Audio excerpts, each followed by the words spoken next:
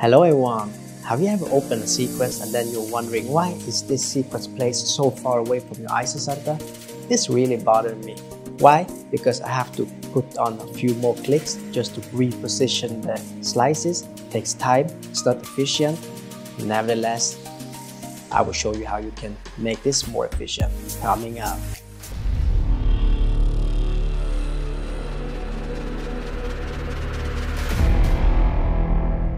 Welcome back to my channel, guys.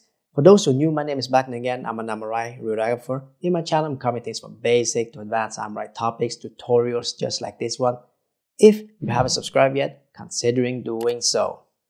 So the reason for making this video is because in the beginning when I was doing optimization, saving the protocols, I didn't understand why sometimes I open a sequence, it's suddenly so far away from Isocenter and I have to reposition it and it took time. And then suddenly I did understand what was wrong. My protocol now is a little bit more efficient. It's easy for everyone to use. Just open, click, and then position, and it's done, right? Enough talking for me. I'm going to show you how this can be done in the protocol. So let's go to the scanner and I'll show you. All right, currently we are at 3T. Doesn't matter. This will be working every scanner, 1.5, 3T, old software, new software, it will work. So I will show you how this can be done. So sometimes whenever you open a new protocol, let's say for example this abdominal imaging right here, and you have a coronal haze sequence and you open it and you know that your Isocenter is around here in the middle here. So your Isocenter is right there in the middle of the liver. That's okay. But whenever you open your sequence, sometimes it really pops either higher or lower. And I will try to explain to you why this happens. The real deal is that I want to position somehow, something like that, right? But look at this now. The Isocenter, the table position now is 55 millimeter. That means that it's 55 millimeter from the Isocenter you just did, the laser light, right? You pushed on the laser light and now you move the box away from that laser light or the Isocenter, if you want to call it so, 55 millimeter. Okay? So this is the real deal. This is how I would have done it. I would push apply and then do a breath hold, right? But the thing is that whenever you're happy with the sequence and you want to save it, right? So let's try to save it. That. So what did you save?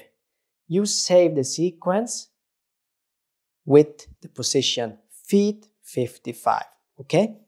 So it means that next time you have an Isocenter a little bit higher or lower, either way, whenever you open the sequence, it will move towards the feet 55 millimeter.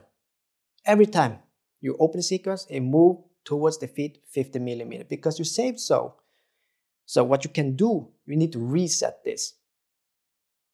So you need to go to 0 and save it. This means that whenever you are pushing the laser light, the Isocenter, it will position right there. So it will be faster for you. You don't need to take a look at where it is, move it up and down. You know at the Isocenter, it will open at the Isocenter. So it's much faster, it's much more efficient. You see, you don't need to move it up or down. But let's see now. It's now towards head 173 millimeter. If you save this sequence now, the next time you open this on the next patient, it will move up towards your head 173 millimeter. So what I recommend you to do is whenever you save your sequence, as good as possible, go into the miscellaneous, ISO, table position, I put 0 and save it. So the next time it will work perfectly each time.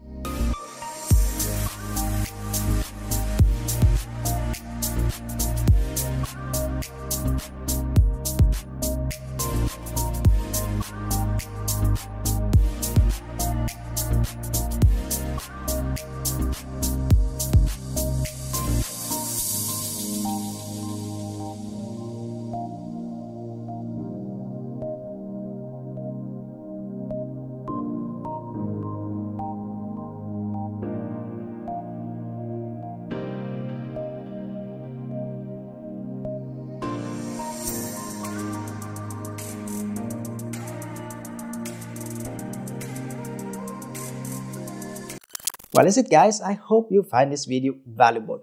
Did you know about this function? If so, let me know in the comment section down below. If you like this video, do not forget to push the like button and hit the subscribe, hit on the notification bell so you get a ding ding whenever new things from me are coming up. I will catch up with you in my next video. Peace out.